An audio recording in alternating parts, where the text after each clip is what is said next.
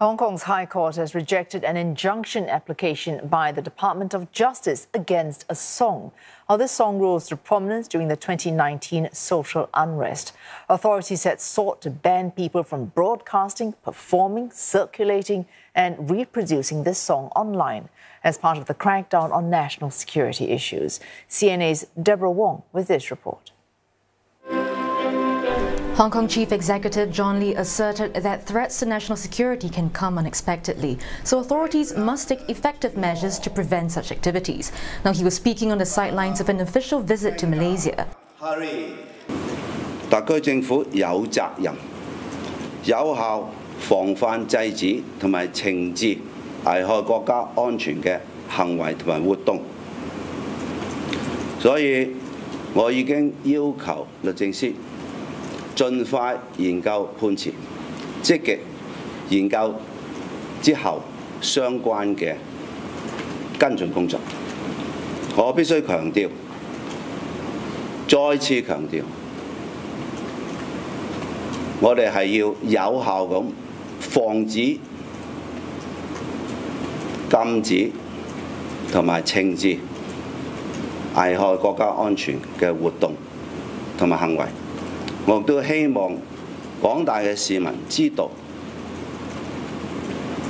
針對危害國家安全嘅行為同埋有涉及犯罪行嘅人士咧，我哋嘅打擊面只係好聚焦咁針對有關嘅人士，去保障其他700多萬嘅香港市民嘅。 In making its decision, the court said that it had to strike the right balance between protecting human rights, which includes freedom of expression, when acting to safeguard national security. It questioned the effectiveness of the injunction, given that the acts under its application are already punishable under what it calls a robust criminal regime. The court also said it recognizes that if the injunction were to be granted, it would generate chilling effects on innocent people who may be engaged in legitimate activities.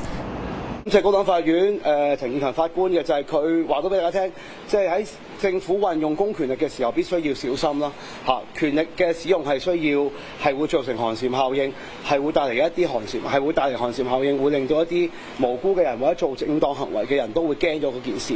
The application came after the song was wrongly played at international sporting events instead of the Chinese national anthem.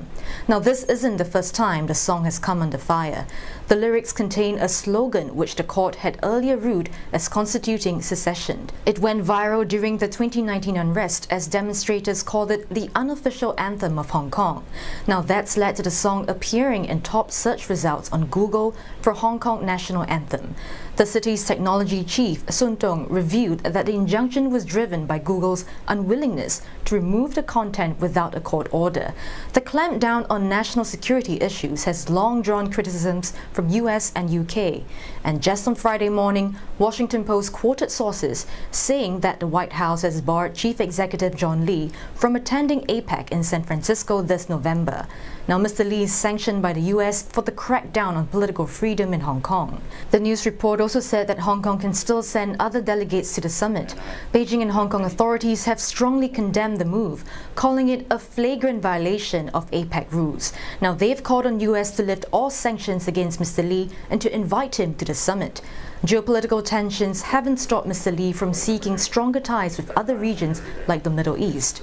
Now, he is currently in the last leg of his first official trip to Singapore, Indonesia and Malaysia, where he affirmed trade relations with ASEAN leaders.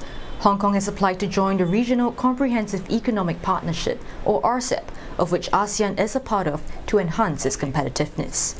Deborah Wong, CNA, Hong Kong.